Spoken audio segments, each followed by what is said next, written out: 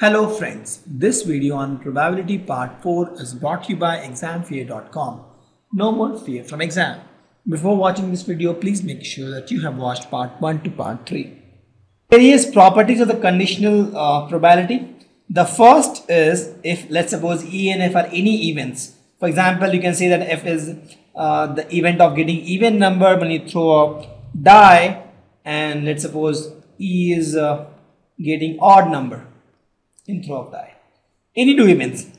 And S be a sample space which has all the values 1, 2, 0, 5, 6, because here I am throwing a die. Right? Throw a die.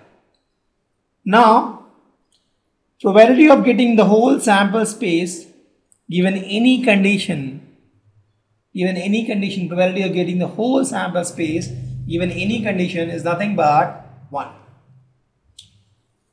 Alright, here probability of getting whole sample space you give any condition is nothing but 1. Also, probability of getting any event given that event is also 1, because from that event you are taking 1, that particular event only. Given that you are getting F, from that you are asking the probability of F, that always has to be 1. For example, probability of getting even number given that the number is even number is always 1.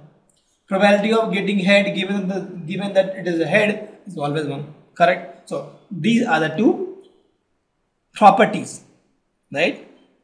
And to derive this, I can do is probability of, let's say I try the first part, S slash F is nothing but the same formula, intersection of S with F by probability of F.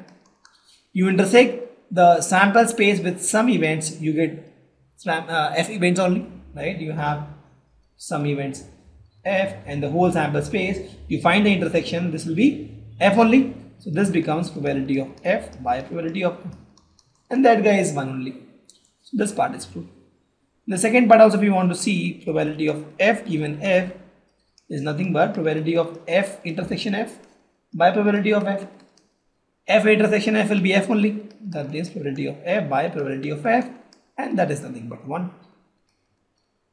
So if you see in both cases you get 1.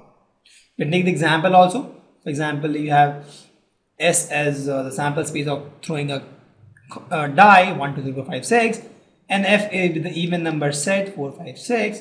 The first one you say that probability of S slash F is nothing but probability of getting the whole sample space intersection even number will be nothing but probability of getting this even number by probability of getting this even number, that is probability of getting 2, 4, 6, right? So both are same, so it will be 1. So this is one property of conditional probabilities. We'll use this probability to solve some questions. We have another property of conditional probability. This is a very important property. Probability of A in union B given F. Please note it's conditional probability. Probability of A union B given condition F is nothing but probability of A given F plus probability of B given F minus probability of A intersection B given F. To prove this, let me take my LHS. LHS is nothing but probability of A intersection A union B given F. This guy is nothing but probability of A union B, the whole thing, intersection F, right, by probability of F. Hope you understand this, right? Because E, probability of E given F is nothing but E intersection F. So E is nothing here, A union B. So if you break this, this becomes probability of A intersection F union B intersection F. Correct? A intersection F union B intersection F divided by probability of F. Correct? So this union B, see, probability of, or sorry, you can say that X union Y is nothing but X plus Y minus X intersection Y. Correct? This formula you know. So let's assume this guy is X and this guy is Y.